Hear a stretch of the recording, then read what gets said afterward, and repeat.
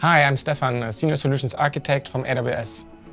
Hi, I'm Erica, Senior Data Scientist at Parameta Solutions, and this is my architecture.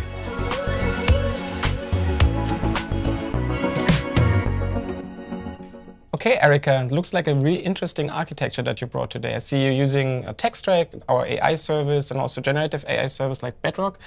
Maybe you tell us what kind of business problem are you trying to solve with this architecture? Sure. So at Parameta Solutions, we're the data arm of TP-ICAP. And that's one of the world's largest interdealer brokers. We consume the data that the brokers produce, and we try to create products. For each product we create, we have to write a methodology. And because we're regulated, these methodologies need to comply with regulation.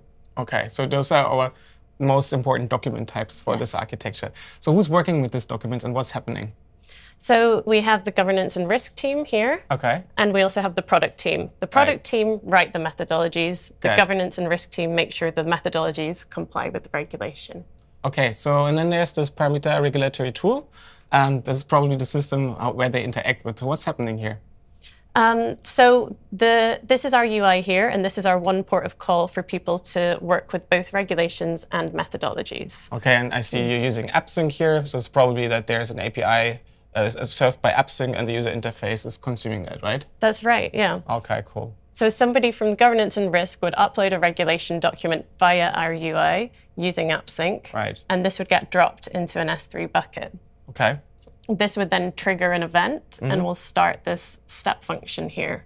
Okay, so it's kind of a workflow that we started now since the document is updated. So what's happening inside the workflow? What are you doing with the regulations documents?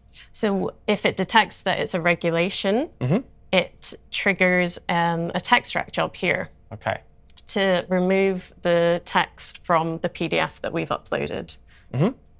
We write the output from this text extract into this S3 bucket.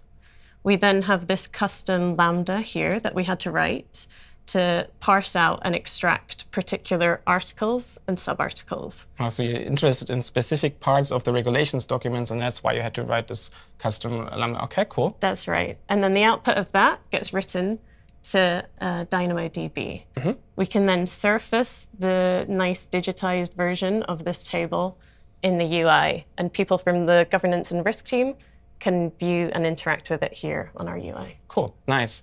So what happens next? So what about the methodologies? The methodologies, similarly, they will get uploaded to this UI. And again, using AppSync, uploaded to an input bucket. But this time, via the step function, it will go down a different stream of work. Because it's different document type. For different document type, Got it. Okay. Exactly. But similarly, we'll set off a text extract job, and we'll write the output of that to this S3 bucket. Okay. And we have a different lambda function for parsing this methodology. Okay, so in what way is it different? Because the methodologies tend to just be free text, we don't need to parse it out into articles and subarticles the way we did for the... Got it. Also, the separation here helps you to maintain the entire solution, right? So when you parse the methodology, what happens next? So when the person uploads the methodology, they have to pair it with a specific regulation, because the goal is, can we go through each piece of regulation, each article, and show that this methodology complies with it? That's kind of the key business problem, right? So we want to make sure that the methodology we create is really in line with all the regulations that we have. Okay. That's right. How do you do that? That's where we brought in Bedrock here. Okay. So we had to write a few different lambdas. So first, nice and easy, was to just do a text summary of summarizing what is this methodology and what product is it describing. But the main goal that we wanted was to build a table that would say for each article, this is the part of the methodology that corresponds with that. And we also asked it to say whether or not it thought it was compliant, and if not, how could you improve it? So you're making recommendations using Bedrock? Yes, we are. Cool. Okay, cool. Cool. So what do you do with the recommendations? How are they processed and presented to the users? We write it to DynamoDB as a table that then also gets surfaced here for both the governance team and the product team to review. Cool. And for the product team, is there any other way that they can interact with the system?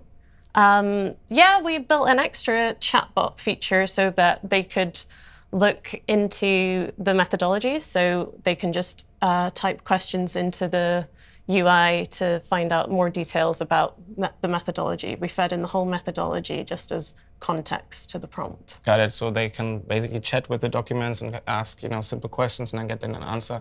And so they save time, right? Yeah. Okay. So how was it to, integrate Bedrock in this kind of solution? Can you talk about that? It was very straightforward, actually. We just had a few lambdas firing at Bedrock, and by having these separate lambdas, we could do different prompt engineering for each goal that we're trying to do. So text summary is probably the easiest to create, but we found that it was very easy to experiment with different models. You could just switch them in and out with a line of code. Okay. And yeah, we had a lot of freedom to do some prompt engineering, get some feedback on the results from our various teams who know what they're looking for, and iterate through and improve. And so the key thing here is that Bedrock provides you the flexibility to access different models, right? Also, doing version changes quite easily. And then the second thing was that you invested quite some time in prompt engineering and talking to your customers to evolve the solution, right? That's right, yeah. Okay, so thank you for sharing this architecture with us today.